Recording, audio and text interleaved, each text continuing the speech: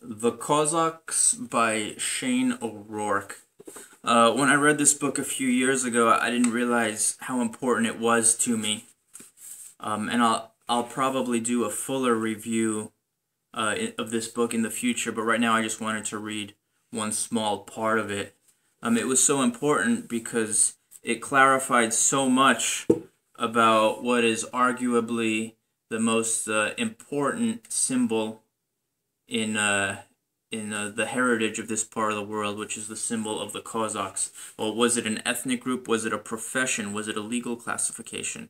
Was it Russian? Was it Ukrainian? Was it Cossack? Was it from the Caucasus? The short answer is that it was all of those things at different points in history.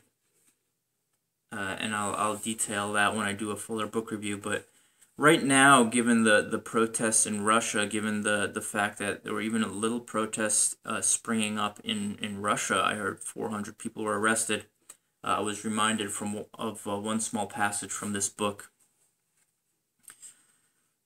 The symbolic importance of Cossack culture cannot be overestimated for the oppressed masses of Poland, Lithuania, and Muscovy.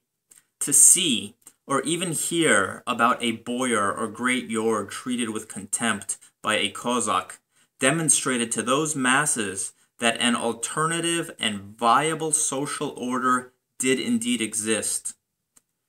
This was to prove far more threatening to Poland, Lithuania, and Muscovy and the Russian Empire than the Cossack swords and muskets on their own could ever be.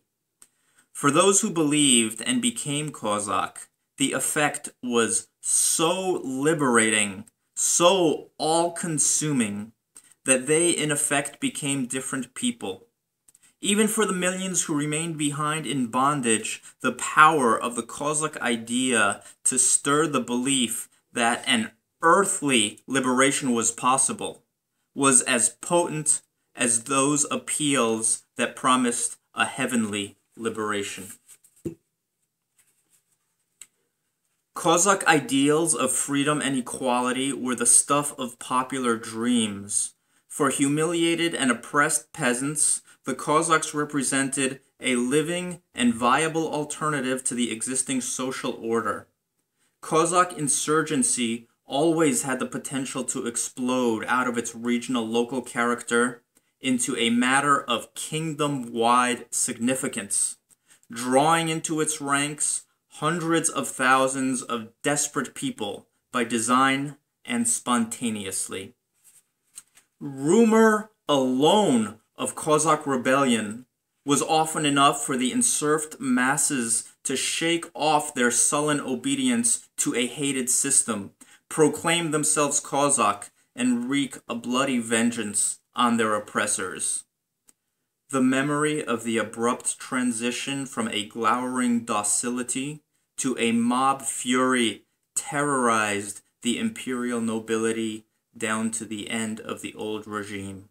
And this was no atavistic nightmare dimly held in the collective consciousness of the nobility, but a living menace.